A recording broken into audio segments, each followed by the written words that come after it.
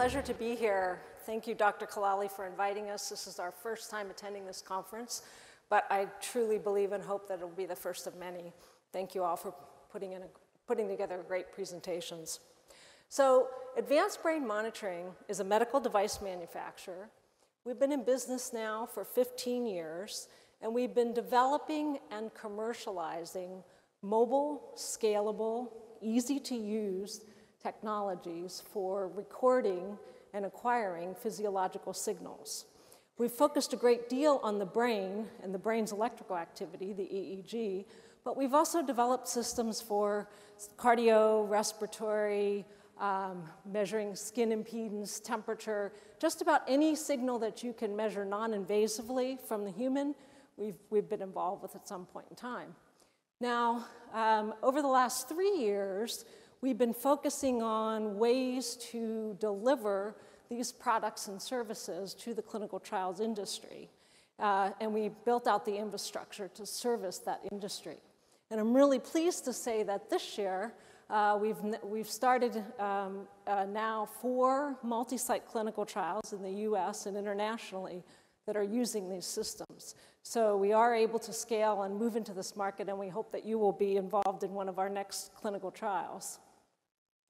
So EEG is a cost-effective biomarker, and it's particularly well suited for neurodegenerative diseases as well as psychiatric diseases. During the daytime, we use EEG to capture the engagement of the neural circuits, both during resting state, so we can look at the default mode network and the resting state circuitry, as well as during neurocognitive tasks where we can actually stimulate and elicit neural patterns associated with things like attention, memory, and cognition. Now, during the nighttime, we have our sleep architecture, and we can analyze and quantify the sleep to give you information about sleep disturbances and other associated sleep issues that are, of course, important factors in psychiatric disease as well as in neurodegenerative disorders. And what we're advocating is the use of the combined daytime and nighttime EEG to give you a full, comprehensive picture of that patient's brain activity both during waking and sleep. So these are 2 technologies you're probably very familiar with because they are commonly used if you are looking at sleep in clinical trials. On the one hand, we have our traditional gold standard polysomnography. Patient has to go into the laboratory, be hooked up with 100 different wires, be observed by the clinician or the technician during sleep. It's quite cumbersome, and sometimes it's amazing that people can actually get a good night's sleep in the laboratory. And then on the other extreme, we have our actigraphy, or our relatively simple mobile devices that are increasingly useful. And I certainly agree with my colleague yesterday who talked about the use of actigraphy and how now with mathematical modeling and big data sets, we can mine that data and extract quite a bit of information. But what we would like to introduce you to is the best of both worlds. So our sleep profiler system takes all of the 10 signals that are acquired during full polysomnography and incorporates them into this really simple self-applied device. And that's the first part of the acquisition of the data. Patients can easily apply it themselves at home, or you can dispense it at the clinic site and the patient can go home with it and put it on. We recommend at least 2 nights, but if you want to do repeated night testing, that's fine. The data are then uploaded to our cloud portal, where we have a HIPAA-compliant and secure way of transferring the data. The data are then accessible if you have medical staff that want to examine that data, or we have our auto-scoring algorithms that gives you a full quantitative sleep architecture. And all of these systems that I'm talking about today are FDA cleared. So they're very easy to drop into your clinical trial protocols. For the daytime assessment, we're primarily using our 24-channel system, which again is designed to be really easy to use, very comfortable, it's lightweight. We can drop ship these anywhere in the world. And we have a very simple training and certification program so that any of you could be instantly trained to apply the systems and get high quality data. So again, for our sleep profiler, we're using the 3 channels of frontal EEG. We have validated scoring algorithms that give you, we analyze the snoring and other sounds made by the patient during the night. We analyze the pulse rate variability. We look at head movement and head position to quantify arousals and also to monitor the sleeping position and the amount of activity during sleep. And then, of course, we're using the EEG to do our sleep architecture. We can compute all of the standard sleep variables that you get in a hypnogram, but then we've also started to do some more in-depth research on some novel biomarkers, including sleep spindle density, and quantity of slow wave sleep and the amplitude of the slow wave delta sleep.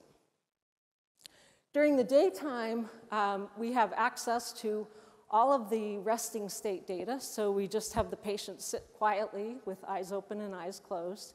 That resting state data gives us quite a bit of information on the neural circuitry.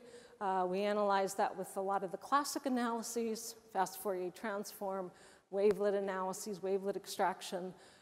We've done a lot of work now with Loretta, so we can create a 3D model of the brain and give you a more in-depth neuroanatomical profile, as well as we've been working now for the past 10 years on machine learning algorithms to take some of these larger data sets that we've acquired and hone in on key clinical outcome variables that we believe to be useful as biomarkers in clinical trials. So again, these are just some of the biomarkers that we're able to extract that have already proven useful in Alzheimer's, Parkinson's, and mild cognitive impairment. On the sleep side, we look at sleep continuity. We look at the REM cycles and things like REM behavior disorder, which is proving to be a very important predictor or early sensitive biomarker for Parkinson's and the Lewy body disorders. And then we also look at limb movements and sleep-disordered breathing. On the daytime side, we're looking for changes in power spectroactivity, coherence, and also in some of our trials, we're doing elicitation protocols. So we're giving an attention task, a memory task, or an emotion eliciting protocol, and we can look at the EEG in response to those stimulating effects as well. Similarly, we have a number of studies now going for mood disorder, schizophrenia, again with a cross-section of both nighttime and daytime biomarkers that we can use to profile these disorders. So, and if you want to take kind of a step to another level and not just look at disease state, we can talk about the core cognitive constructs and how some of these EEG-based biomarkers relate to core cognitive constructs such as memory. And we have a growing body of information now that suggests that many sleep parameters are critical for memory consolidation, memory retrieval. And then we also have the ability to look at some of the changes in the daytime EEG during the actual consolidation of memories and retrieval processes. We also have a number of other protocols and biomarkers that we're examining that reflect attention and executive processes. So finally, this is the program that we've worked on for the last 3 years was to make these scalable technologies suitable for your environment, the clinical trial environment. And so we built out our cloud portals. We've developed a really simple 6-step process for training and certification that can be done remotely. So through a WebEx, we can actually train your staff or your CRO staff to acquire these data. And we have proficiency testing through self-guided instructions, as well as a formal certification and a practicum. And then we have software that gives us information and tracks all of the technicians that have access to the cloud portal. It's a secure, web-based, allows centralized data management. We can have auditable analyses and timely reporting to the sponsor. In addition, as I said, our devices are all FDA cleared, and the services are compliant with the regulatory guidance according to HIPAA and 21 CRF Part 11. So that's it. Questions? Thank you. Thank you. Thank you very much. Questions? I'm sure there are many.